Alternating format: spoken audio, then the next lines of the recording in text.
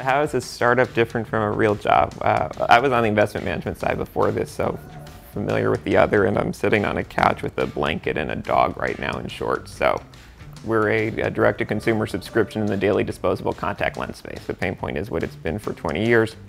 Consumers need affordable daily lenses, and they need to not run out of them, and that's kind of how you create the best experience. We're a business driven by performance marketing and maximizing what you can do primarily on digital channels, though offline as well. I think that's a theme that cuts across pretty much all the businesses in this space. I realized that Hubble might really be something when we had strong investor demand. It's one thing to look stupid by yourself, which I've done, and a bit more fun to look stupid together.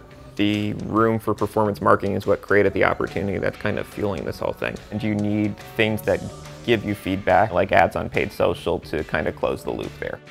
I think you should be open to outsourcing anything. I mean, it's a question of who can do it best and whether you can beat the best vendor you can find or not. It's really hard to hire in advance and to hire ahead of your actual needs, and so you can guess what your needs are going to be and hire for that, but you're probably going to be wrong. Just brace yourself that you have to do the job first to know that the job exists.